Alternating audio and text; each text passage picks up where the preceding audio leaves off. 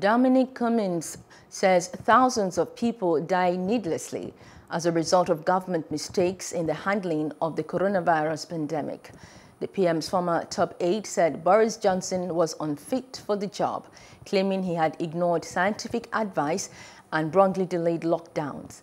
He also claimed Matt Hancock should have been fired for lying, something denied by the health secretary. As I said in the earlier session, the Prime Minister took the view in January, February that economic harm caused by action against COVID was going to be more damaging to the country than COVID.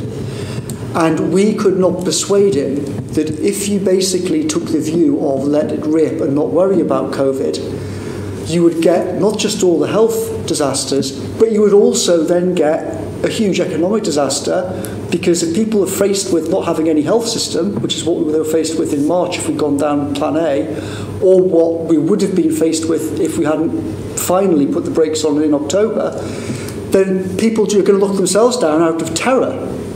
And we can never persuade him of this argument. He also essentially thought that he'd been gamed on the numbers in the first lockdown, and he thought the NHS would somehow have got through.